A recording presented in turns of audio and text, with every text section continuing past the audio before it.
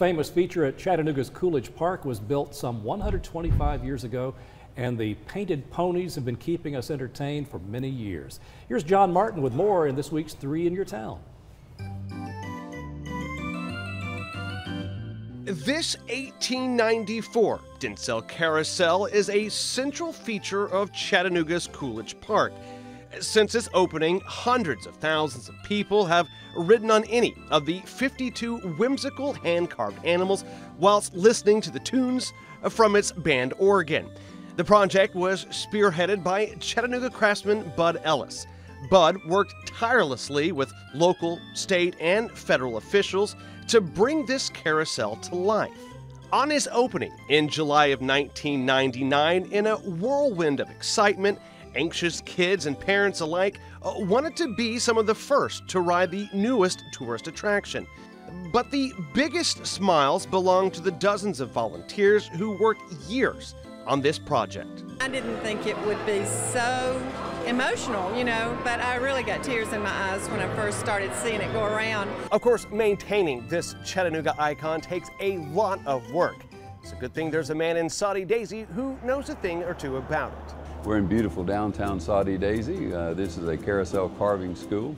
We've been in business since 1985. Bud Ellis started the school in St. Elmo, and we worked our way out to Soddy Daisy. Larry Ridge is the owner and operator of Horsin' Around on Dayton Pike. He's the man in charge now of keeping the Coolidge Carousel intact.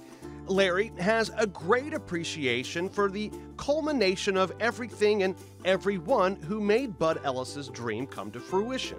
If you go look at the animals that are down there, about 75% of the people that carved those animals had never carved before.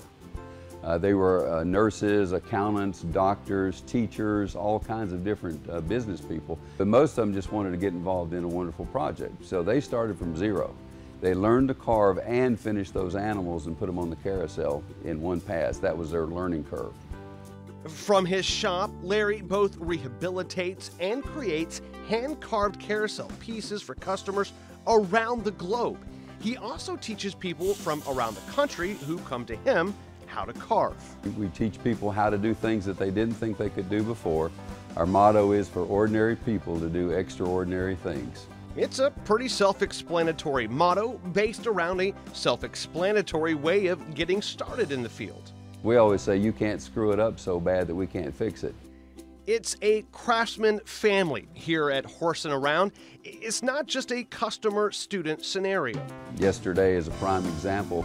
A couple from Virginia that had finished a horse was on their way down into Alabama to visit their granddaughter, and they stopped by to visit us and brought us donuts and coffee. So, just a casual sit down, how you doing, catch up, and then they got back in the car and took off to Alabama. Nearly all of these pieces carved here will outlive those who created them, which is part of the reason Larry takes such ownership of the Coolidge Carousel. If you look at the floor, around all of the animals there's a little bronze plaque, and it has the name of the carver, the name of the sponsor, and that'll be there for the next 100 years.